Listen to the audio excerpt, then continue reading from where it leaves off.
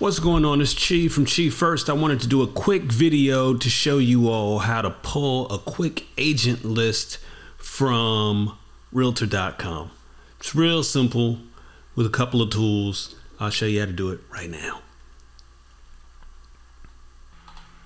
So the first thing we're going to do is to go to Realtor.com, the main screen here, and go to this section that's called Find Realtors.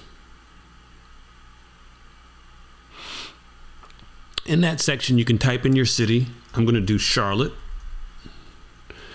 North Carolina. Don't put an agent name here. Just hit the search button.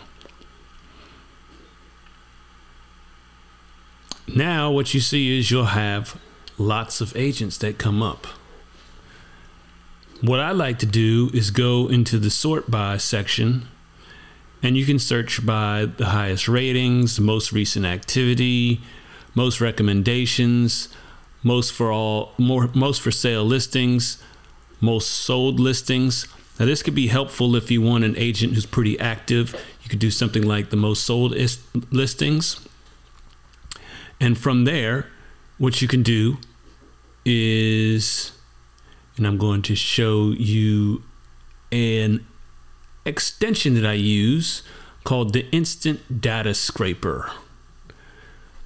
Now, before I get into that, we're going to go into the Chrome Web Store. The Chrome Web Store is where you can pick up extensions, and this is where you can find the Instant Data Scraper, right? Instant Data Scraper. So what you're going to want to do is it'll say add this to your Chrome. Mine is already there, so it says that, and it gives you the little Pokemon ball. I love the little Pokemon ball. This thing has great reviews all around. It's a great little app. So you do that. We're going to go back to Realtor.com here, and what you'll do now is you'll click on your little Pokemon ball up here. Wait for a moment, and if you see this red line here, let me get this out of the way, on your screen, there's now a red highlighted line around where the realtors are. That's important because sometimes it doesn't go around this section. Sometimes it'll go around here. These are called tables. If it doesn't go around here, you're going to need to come into your Instant Data Scraper and try another table, and that will move it around. And you can see that it moves around to different tables until I get it back there, right? Now what you'll see is it has the agent name. It's got some kind of strange thing here, but that's basically name, their number, and their company. Now a lot of times it will also have many other things here. I just get rid of these other rows because we don't need those. We just need these things. And you may not even want this row. Really, you might only just want the names and numbers, and that's fine too. I like to keep the company name in my CRM. You may not like that. But from there, it says download data or locate the next to crawl multiple pages. So what it's asking you is to find the next button here.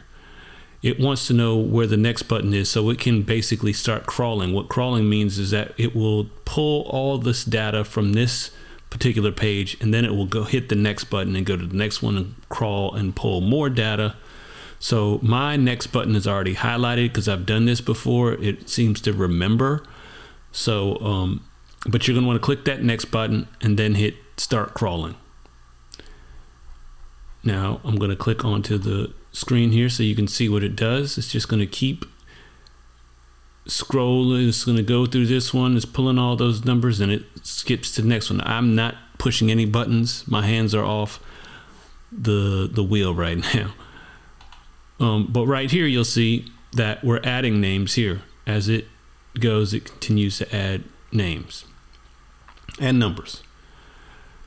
After this is finished, you can then go and stop the crawling, or you can export a CSV file. You can stop crawling if you've gotten enough. Maybe you only want the first few pages, or you want all of them. You can wait for it to go through all of them. That's fine too.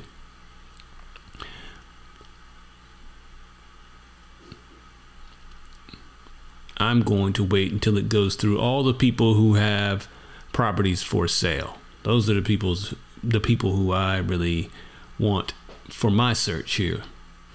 Once I start seeing zeros or blank spaces in the for sale sign, that's when I'm going to stop.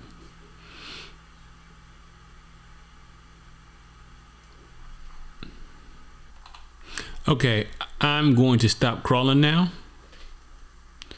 And then I'm going to pull my list here.